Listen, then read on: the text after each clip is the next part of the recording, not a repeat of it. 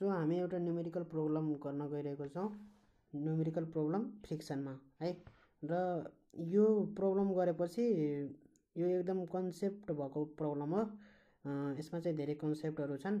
यो प्रोब्लम गरेपछि धेरै आइडियाहरु पनि हुन्छ भने पछाडी अब यहाँ चाहिँ के दिएछ भन्दाखेरि 2 केजी को ब्लक दिएछ त्यो ब्लक चाहिँ एउटा सरफेसमा राखेको छ है हरिजन्टल सरफेसमा र त्यो ब्लकलाई फोर्स लगाएको छ 3 न्यूटन को फोर्स लगाएको छ है भनेपछि स्टैटिक फ्रिक्सन को कोएफिशिएन्ट 0.2 दिएछ र काइनेटिक डायनामिक फ्रिक्सन को कोएफिशिएन्ट 0.1 दिएको छ र find it's static and dynamic friction भनेर सोधेको छ acceleration due to gravity 10 metre per second square use गर भनेर भनेको छ है भनेपछि हामीले पहिला नर्मल रिएक्सन निकाल्न पर्यो normal reaction R equal to हाम्रो mg हुन्छ किनभने mg सित बराबर हुन्छ नर्मल रिएक्सन अहिले मास भनेको 2 केजी र g भनेको 10 युज गर भनेर भनेछ भनेपछि 20 न्यूटन आयो है नर्मल रिएक्सन भनेपछि अब हाम्रो फ्रिक्सन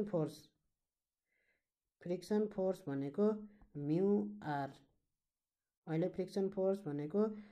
लिमिटिङ फ्रिक्सन फोर्स किनभने म्यु s हामी युज गर्छौं जुन म्यु s हामी युज गर्छौं त्यसमा चाहिँ जहिले पनि त्यो म्यु s दिएको भनेको लिमिटिङ फ्रिक्सन फोर्स अथवा म्याक्सिमम स्ट्याटिक फोर्स को लागि त्यो म्यु s दिएको हुन्छ है म्यु s इक्वल टु 0.2 जुन दिएछ त्यो चाहिँ लिमिटिङ फ्रिक्सन हो म्यु s बाट म्यु s इन्टु r गरेर निकालेको फोर्स भनेको हाम्रो लिमिटिङ फ्रिक्सन फोर्स हो अथवा म्याक्सिमम स्ट्याटिक फोर्स हो है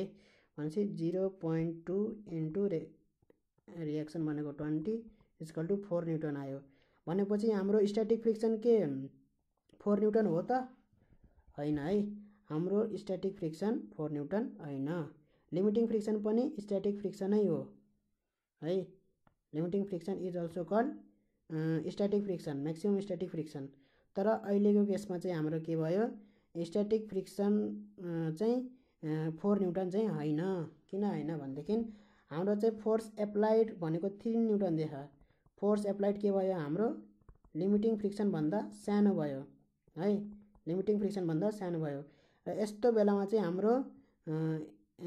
एप्लाइड फ्रिक्सन हाम्रो स्ट्याटिक फ्रिक्सन फोर्स भनेको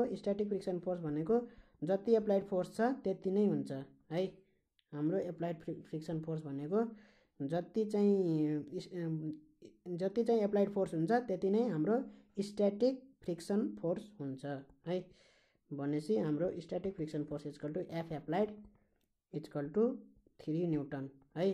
र डायनामिक फ्रिक्सन फोर्स किन सोधे होला यदि बडी मुभै गर्दैन भने यो बडी मुभ गर्छ त यहाँ गर्दैन 3 न्यूटनले बडीलाई मुभ गर्न सक्दैन किनभने the minimum force required to move the body is 4 Newton जुन कि लिमिटिङ फ्रिक्सनल फोर्स हो है 4 न्यूटन भन्दा ठूलो भयो भने बल्ल हाम्रो चाहिँ यो ब्लक मुभ गर्छ